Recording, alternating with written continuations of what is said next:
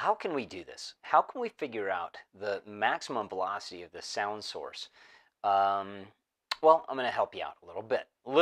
You guys are going to have to figure out the rest. So as this sound source is going in this circle, what I've done is I've placed a sensor. It's really my phone. It's got a great app on it, and it measures the changes in frequency relative to the sensor. Okay, so as the sound source is going around and around and around, the sensor will be able to catch higher and lower frequencies, and it's all due to this Doppler effect. Okay, so here's my first question for you. As this thing is going around and around and around, and you can see the arrow up there that shows you that it's traveling counterclockwise. As this thing approaches point A, passes over the sensor, and then goes to point B, where will the greatest frequency be sensed? Is it going to be as the thing passes point A, or is it going to be as it passes point B? That's your first question, and I'm going to give you a second to figure that out. Okay, well, hopefully you figured out that it should be at point A. The highest frequency should be as it's approaching the sensor. And really, the highest frequency will be right before it gets to the sensor. Okay, that will be the maximum velocity in relation to the sensor itself. You will have the lowest frequency measured just as it passes over the sensor. Okay, and part of it's because this is traveling in a circle. Okay, so what I'm going to show you in a second here is that highest frequency measured just after it passes point A, and then the lowest frequency measured. All right, I used my app for this. Now I'm going to show you these numbers.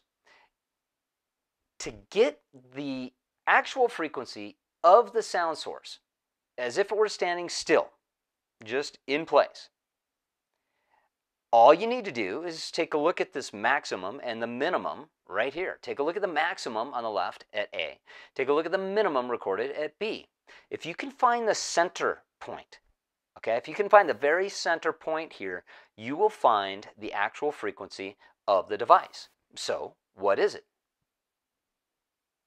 Okay, well, hopefully you got something close to 2628 hertz. Okay, now you guys should have access to your Doppler equation. You got your f prime equaling f, and that's all times this v sub w minus v sub d. Well, guess what? That sensor, that is the detector, it is sitting still. That's your first hint. Second, v sub w. We are doing this in a room. It's at about 70 degrees Fahrenheit. So the speed of sound should be about 343 meters per second. I want you to solve for v sub s. All right. Well, now you should have gotten a v sub s of something approximating the magnitude should be approximating something close to 4.7 meters per second. Awesome. If you got that, excellent job. Now, here is the bonus part of this. Could we check this out? Could we check out that 4.7 meters per second in a different way?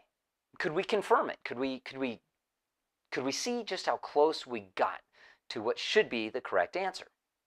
Well, this is going to take us back to first semester where we talked about uniform circular motion.